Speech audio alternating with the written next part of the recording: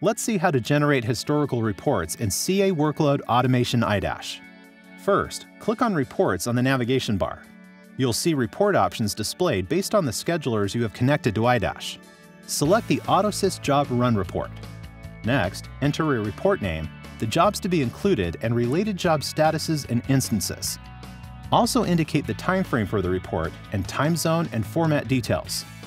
After identifying what columns you want in the report and how to sort and display them, click on Create Report. Once you've created a report, you can modify, delete, or copy the report definition as needed. You can download the report in one of these formats. Let's click on HTML format to initiate a download.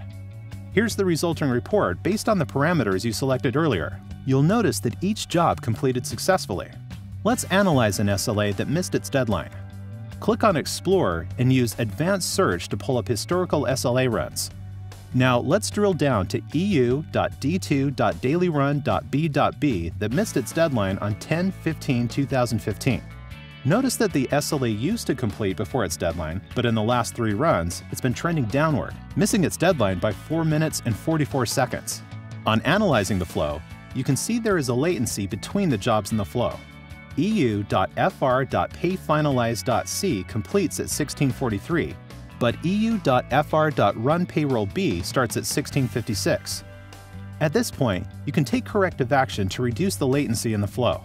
When you generate an SLA trend report a few days later and view the resulting PDF, you notice that since you updated the flow latency on 10/15, the performance of this SLA is now trending upwards. Be sure to view additional videos on SLA monitoring and SLA management.